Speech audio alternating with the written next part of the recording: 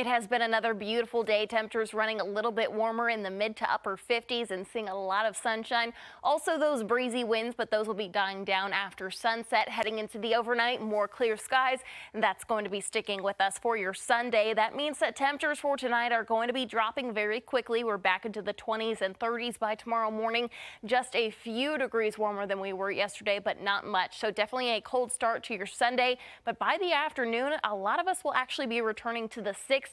61 in Roanoke and Bedford, back towards Alta Vista, 36 degrees, and we're staying in the 50s towards the New River Valley, but still with those calmer winds, it's going to be feeling much nicer. We're actually going to be staying in the 60s over the next few days, and our cloud cover will be returning by Tuesday, more rain returning by Wednesday. However, those temperatures will be staying warm, also watching the potential for some stronger storms Thursday and Friday.